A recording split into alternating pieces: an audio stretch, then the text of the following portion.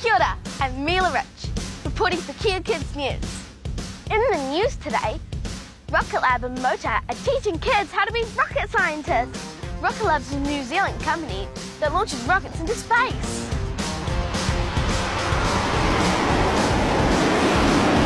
These kids have been at rocket school for the past 7 weeks. And it's time to put their rocket building to the test. Today is launch day. Which rockets will take off? Which might just explode? So tell us about what you learned on this Rocket Lab. We learnt the basics of aerodynamics. It's not as complicated as it sounds. So did you build your rocket? Most of it. We designed all of the parts that we've got.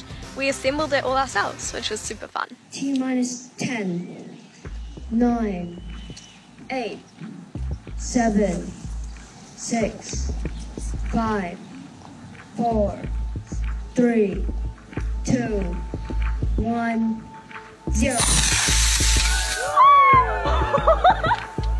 Yeah! What's special about this particular course?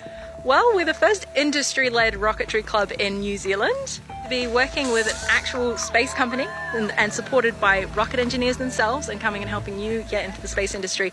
That's pretty much a first. 3, 2, 1. And to be able to work with Motat is so amazing.